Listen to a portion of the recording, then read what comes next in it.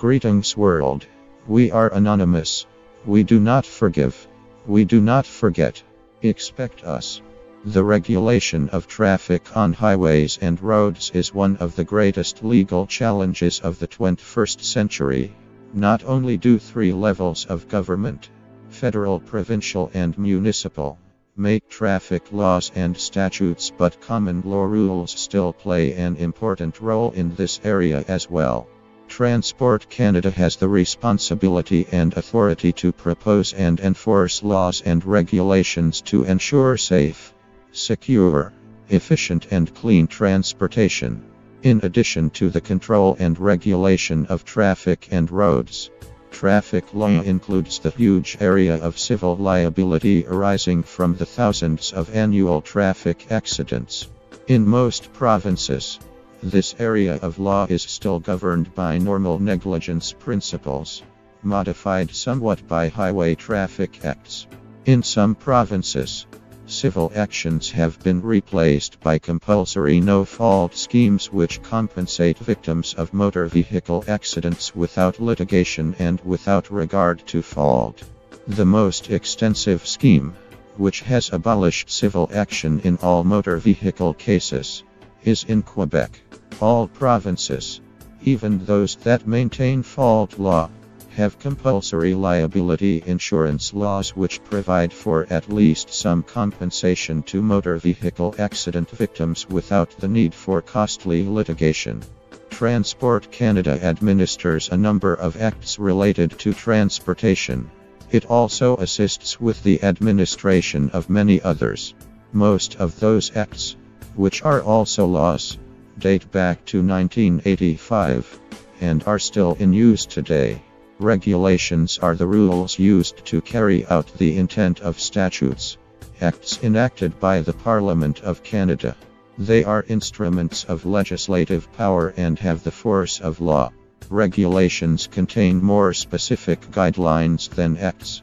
These can include definitions, licensing requirements, performance specifications, exemptions, forms and other details.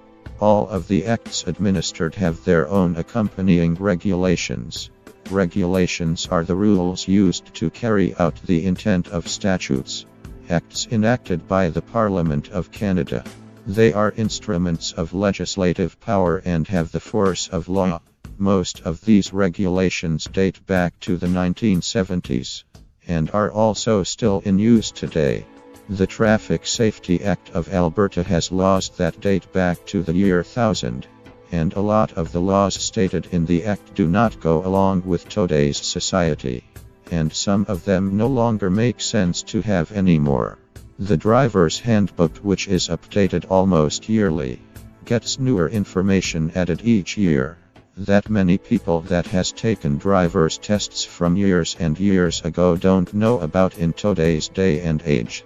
This is where bad drivers come in because they are used to traffic laws and roadways years ago, and they have no idea about any of the new laws and information because they never have a need to look at the newer driver's handbooks.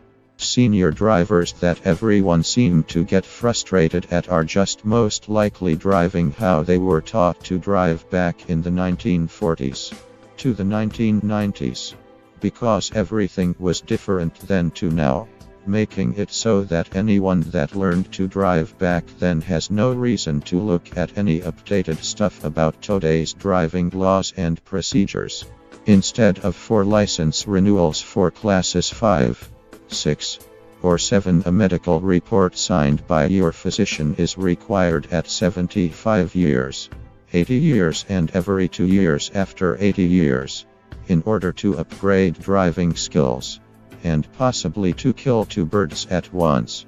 What it should be is when drivers go to renew their driver's or learner's license, or any class license for that matter, every 5 years or so, they should be required to take an upgrading driving exam so that they can be familiar with things they might not have been taught when they learned to drive. And instead of just an eye exam, a more thorough exam should be used to determine if the person is mentally stable to even be on the road. done by a physician that specializes in the proper procedures needed. By doing this can also determine who has a mental illness and who may need to get the proper help. This is the two birds at once theory, and this may weed out, or at least cut down on the craziness in the world as well. And if someone were to not have a driver's license to renew, or doesn't want to get one, then there should be procedures elsewhere that allow this kind of exam. For example, when someone applies for a passport, when someone applies for any government-issued ID, these mental tests should be available anywhere so we can cut back on the illness and give these people the help they need so that the world can be somewhat a better and safer place.